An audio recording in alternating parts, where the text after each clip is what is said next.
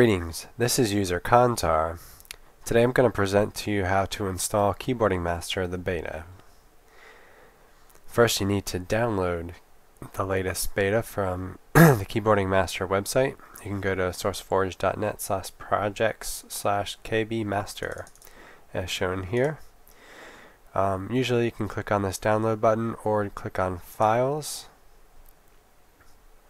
click on Beta, and then at the top is either a 64-bit version or a 32-bit version. So select the appropriate version for your operating system. So 64-bit is what I'm currently using. Of course I already have it. So once it's downloaded, open up a terminal. You can do that by clicking on the Windows button or clicking on the dash home if you're using Unity, and then just type term and it will open up a terminal. Again, I already have one open. Next thing you need to do is use the sudo command. This gives you temporary root access, which is required for KB Master.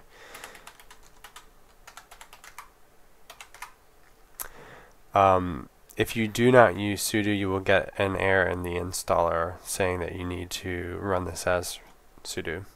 So sudo and then the name of the file, type in your password,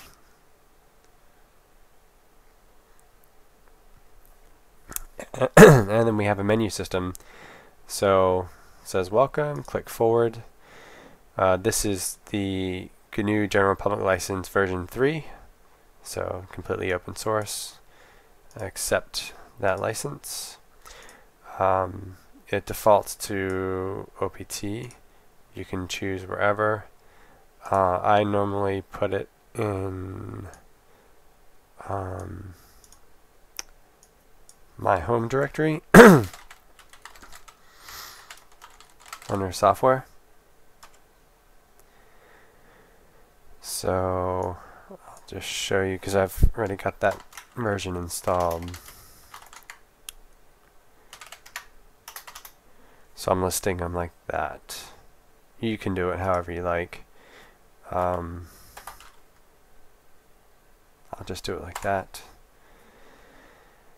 Forward, and then click on forward again. It's going to set everything up.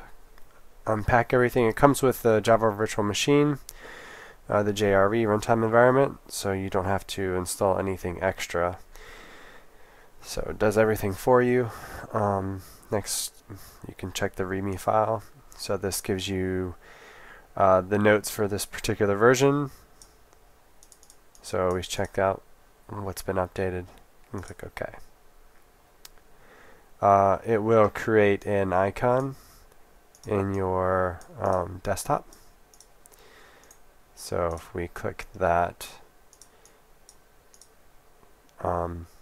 it shows you that it went to the new environment. So if I click that, double click on it to start the application, I'll basically have a clean slate. So that is the install. It's pretty easy. Please let me know in the comments below if you have any questions. Thank you.